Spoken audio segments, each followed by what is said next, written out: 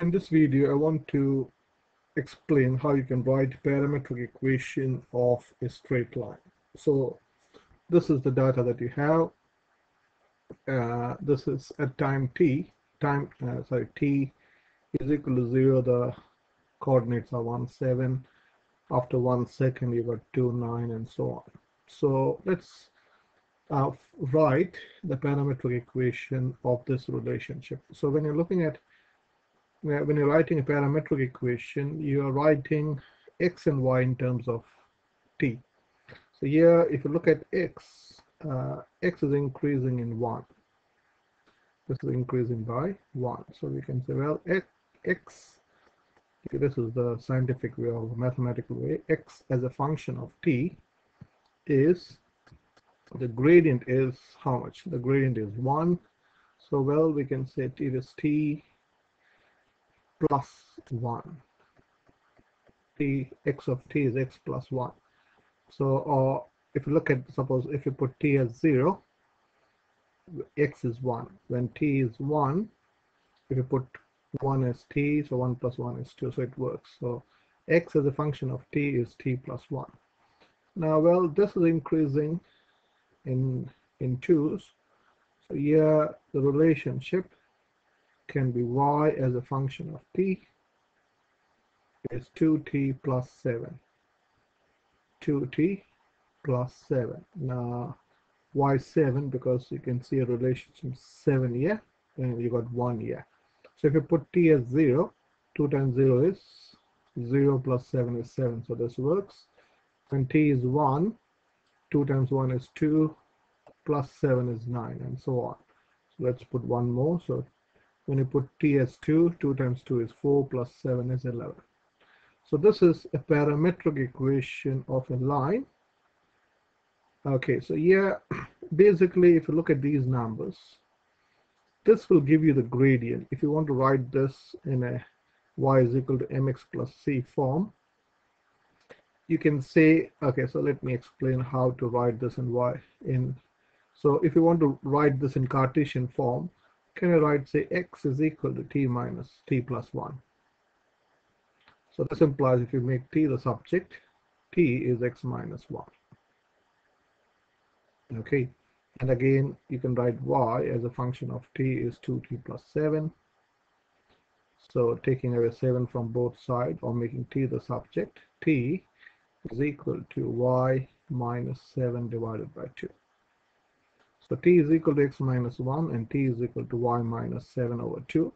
So comparing these two, I can say y minus 7 over 2 is equal to x minus 1. I'm multiplying both sides by t as by 2, y minus 7 is equal to 2x minus 2.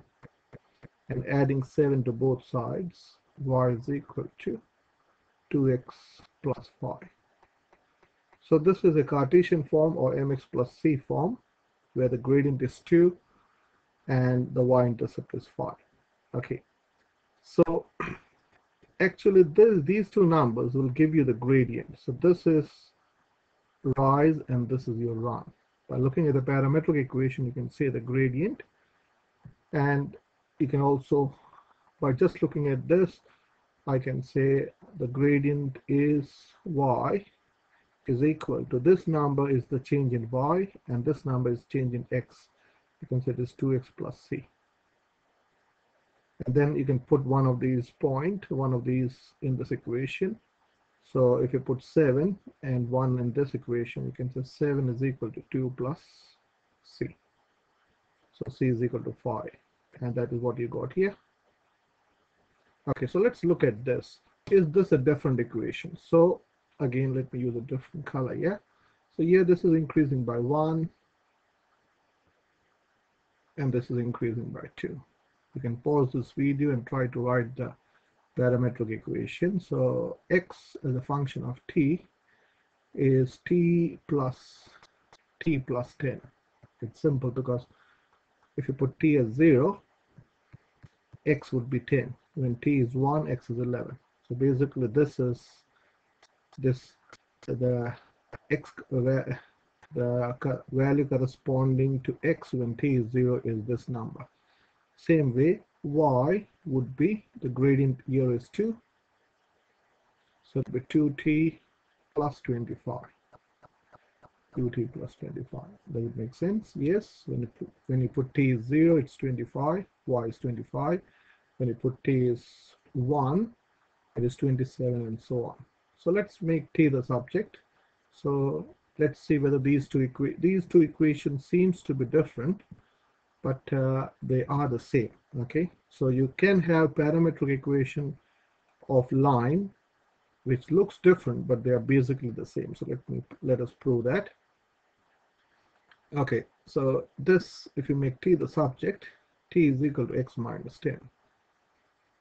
And if you make t the subject here, t is equal to y minus 25 divided by 2. So I can say now y minus 25 divided by 2 is equal to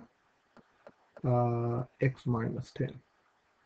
I'm multiplying 2 to both sides, y minus 25 is equal to 2x minus 20. Now adding 25 to both sides, y is equal to 2x plus 5. So basically they look different, but they are the same equation. So I have made a video to write the general form of a parametric equation. So if you look at this in a different way, so x as a function of t can be written as the change in y. So this one is x2 minus x1. This is a change in x times t plus x1. So this is your x1 and this is your y1. Okay, and y as a function of t, this number is the change in y, which is y2 minus y1 times t plus y1. And in this case, x1 is 10 and y1 is 25. So can you see the parametric equation?